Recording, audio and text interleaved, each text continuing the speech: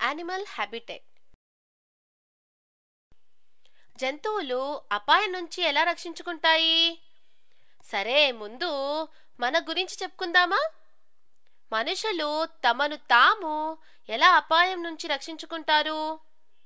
మనం మన శరీర అవయవాలనే కాకుండా చాలా రకాల పరికరాలను లేక ఆయుధాలను లేదా ఏది దొరికినా దానిని వాడి మనం రక్షించుకుంటాము. అమన్ మరియు ఆనందులు ఎలుగుబంటిని భయపెట్టడానికి మంటను వాడారు కదా. కానీ జంతువులు అపాయం వస్తే ఏం చేయగలవు? అవి మనలా కత్తులు, తుపాకులు, మంట వాడలేవు కదా. అమన్, కుక్క ఎందుకు అరవటం ఆపి పారిపోయిందో చెప్పగలవా? ఎందుకంటే ఆవు తన కొమ్ములతో కుక్కపై దాడి చేయటానికి చూసింది. కాబట్టి జంతువులకు కూడా తమను తాము రక్షించుకోవటానికి ఏవో కొన్ని పద్ధతులుంటాయి.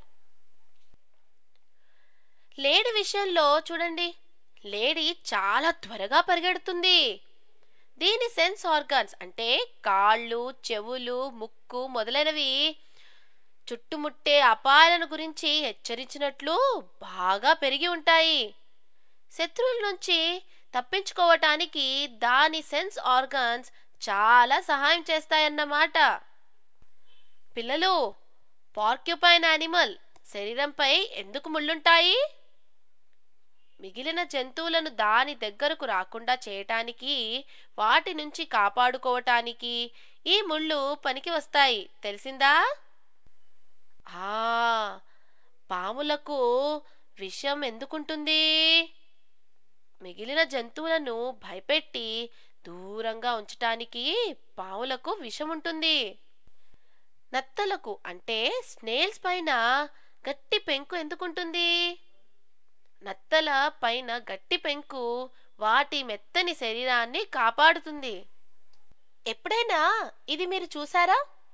కథలలో మానవాతీత పాత్రలు అంటే సూపర్ న్యాచురల్ క్యారెక్టర్స్ పెద్దవిగా మరింత పెద్దగా మారి శత్రువులను భయపెట్టి తరిమిన తరువాత మళ్ళీ మామూలుగా మారిపోతాయి.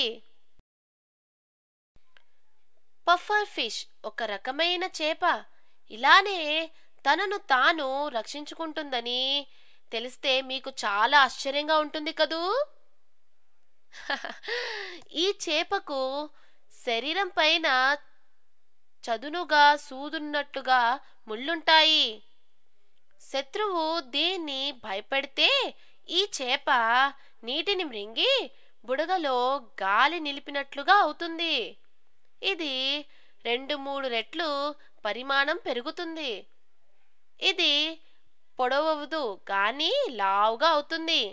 దీని భారీ పరిమాణం అంటే సైజ్ శత్రువును భయపెట్టడమే కాక దాని పైనున్న చదువనైన ముళ్ళు తిన్నగా ముందుకు వచ్చి గుచ్చుకుంటాయి. ఇక శత్రువులకు దానిని ముట్టుకునే ధైర్యం ఉండదు. అపాయం గడిచిపోయాక అది మళ్ళీ తన మామూలు స్థితికి వస్తుంది. వీటి గురించి తెలుసుకోవటం ఆసక్తికరంగా ఉంది కదూ. కాబట్టి రకరకాల జంతువులకు రకరకాల రక్షణ పద్ధతులుంటాయి. తాతగారింట్లో హైడ్ అండ్ సీక్ ఆడినప్పుడు ఎప్పుడు అమనే గెలుస్తున్నాడు. అతనిని ఎవరు కనిపెట్టలేకపోతున్నారెందుకు? మీరు చెప్పగలరా? ఎందుకంటే అమన్ తన బట్టల రంగుల్లో ఉన్న వస్తువులు వెనుక దావటం వలన. అందుకే అతనిని కనిపెట్టడం కష్టంగా ఉంది. ఇప్పుడు మనం ఒక ఆట ఆడుదామా? ఇక్కడ దాక్కున్న జంతువులను కనిపెట్టగలరా? ఇక్కడ ఎవరు దాక్కున్నారో చెప్పగలరా? ఇది ఒక గుడ్లగూబ. దీనికి చాలా మంచి దాక్కునే స్థలం ఉంది. మీరలా అనుకోవటం లేదా? అయితే ఇక్కడ ఎవరు దాక్కున్నారు?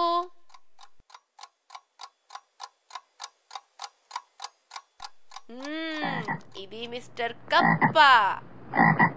ఇప్పుడు ఇది కనిపెట్టడం కొంచెం కష్టం. ఇదేంటి? ఇదొక పీత. ఇదేంటి? ఒక ఉత్తర ధ్రువ ఎలుగుబంటి మంచులలో పడుకుని ఉంది. ఇక్కడ ఆకులే కాకుండా ఏమైనా కనిపెట్టగలమా? అవును, ఇది ఆకులా ఉన్న ఒక కీటకం, అంటే ఇన్సెక్ట్. చివరిగా ఏ జంతువు ఇక్కడ దాక్కుందో చెప్పండి. ఇదొక ఊసరవెల్లి. ఇక్కడ ఎవరు దాక్కున్నారో చూడండి. ఇది ఒక జంతువు కాదు, ఒక లక్ష్యంతో వెళ్తున్న సైన్యం. సైన్యంలో పనిచేసేవారు ఎందుకు అలాంటి దుస్తులు వేసుకుంటారు? అలాంటి బట్టల వలన వెనకనున్న అడవులలో చెట్ల మధ్య కలిసిపోయి కనిపించకుండా ఉండటానికి. దీని వలన వారికి యుద్ధంలో బ్రతికే అవకాశం ఎక్కువ ఉంది. వాళ్ళు సరిగ్గా కనిపించకపోవటం వలన శత్రువులు వారిని చంపలేరు. ఇలా మనం ప్రకృతి నుంచి చాలా నేర్చుకుంటాం. జంతువులు లాగానే మనుషులు కూడా పరిసరాలతో కలిసిపోయి శత్రువుల నుంచి తమను తాము రక్షించుకుంటారు.